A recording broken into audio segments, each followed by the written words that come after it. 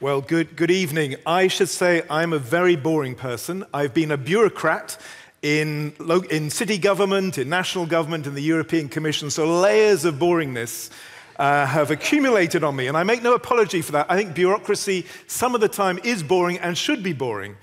I am now in an engineering department at a university, and in engineering, though, it is assumed the implementation has to be methodical and rigorous and careful and a bit boring. But it's the implementation of ideas which are often incredibly imaginative, like space rockets or bridges crossing seas or new AI to discover proteins. And I've become obsessed in the last few years, even though most of my work is quite boring stuff, that we have a problem of imagination in government. Before the pandemic, I started talking to lots of activists and leaders and politicians. And you may be an unusual group, but most of them found it very easy to picture collapse, ecological collapse in the near future.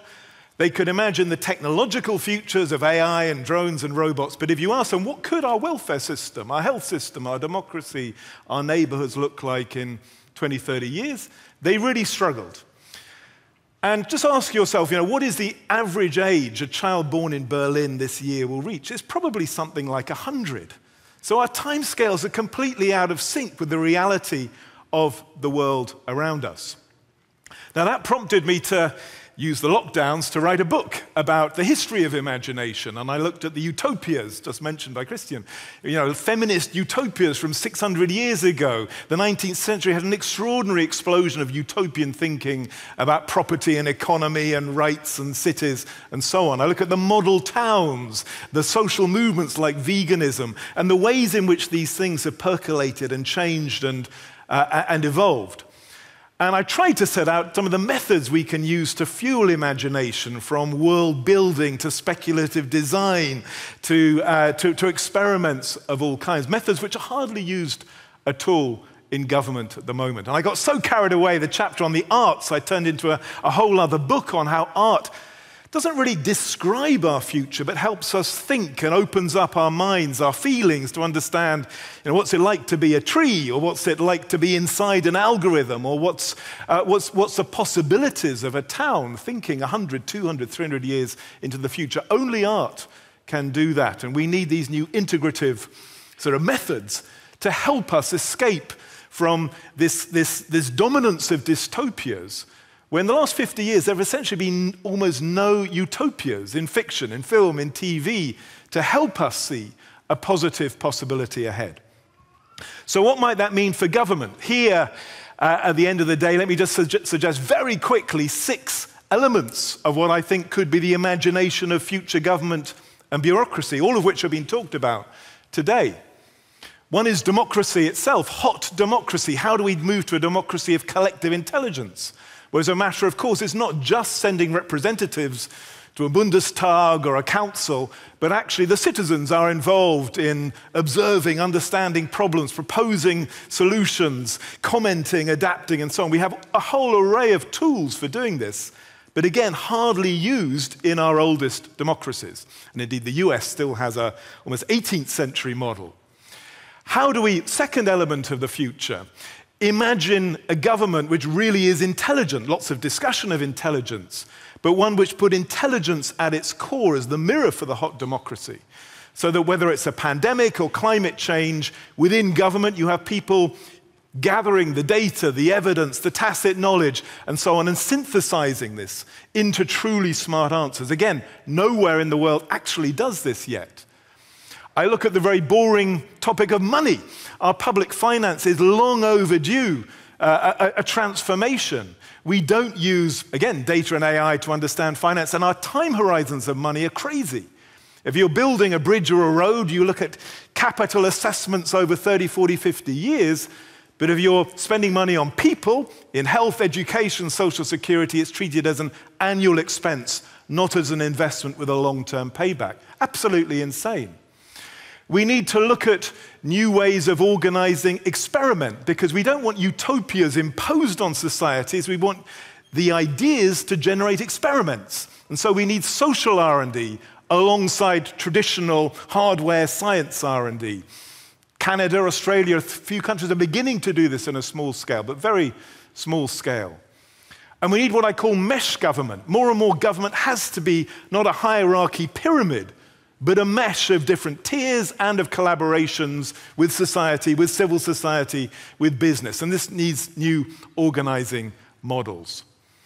And then we need the future built into how government works itself. And here we're beginning to see some fascinating experiments around the world. How do you actually get future generations' interests taken into account in today's decisions?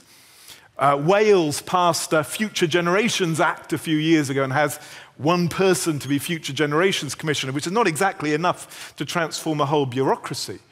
But the question of how we embed the needs of the future, the needs of the biosphere into today's decisions is one we all have to grapple with and will require, again, some experiment, some imagination, some creativity. Now, as I said, in engineering, it's taken for granted efficiency and imagination are not alternatives. There is no point being efficient if you're using the engineering ideas of 50 years ago or 100 years ago.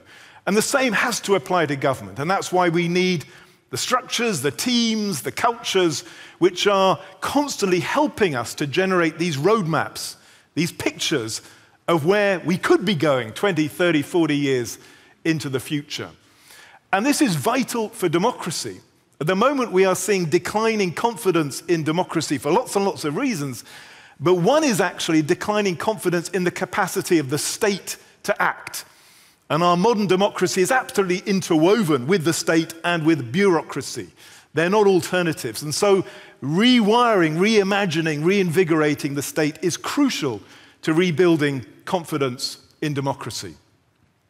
And there are alternatives. There are competitors. I was last week in East Asia. The Chinese model of a very powerful AI-driven, data-driven surveillance state is one which is being promoted as an alternative to all the things we're talking about here today. And it will claim it's better placed to solve the problems of climate change and ill health and poverty and so on than the democratic alternatives, which we used to call the West, but actually are now as strong in countries like Taiwan or India or Bangladesh as they are in the old heartlands of Europe and North America. So my final encouragement to you, apart from read the book and disagree with it and use it, is to try and act on some of these ideas. Think how they can be institutionalized. Because this is the essence of the bureaucratic insight, is if you really want things to change, you embed them in jobs, in institutions, in programs.